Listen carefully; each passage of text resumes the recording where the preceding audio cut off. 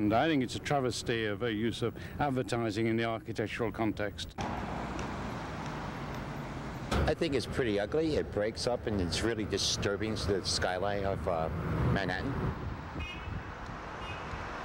Decorative, lights up at light, gives plenty of colour to the city. It's what New York's all about.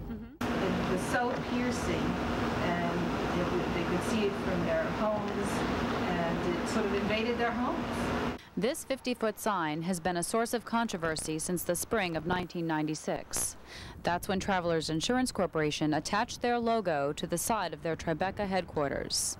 The actual dimensions are that the umbrella is 50 feet wide and 50 feet high.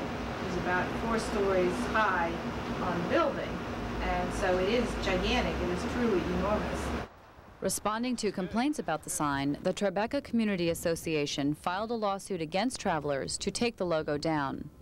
Aesthetics aside, the logo does violate the district's regulations governing size and location. The zoning regulations said that in this district, an illuminated sign would not be allowed more than 40 feet above the ground, and it's a C64 district, which is a commercial district. After a year of legal battles, the Tribeca Community Association and Travelers reached a compromise. Their agreement was that from sunset to midnight, the sign is turned off. From midnight till sunrise, it is dimmed.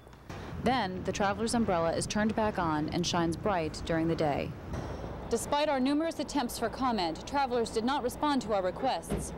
The debate continues in this community whether a corporation's needs should take precedence over a resident's quality of life. This is Courtney Pulitzer reporting for Columbia News.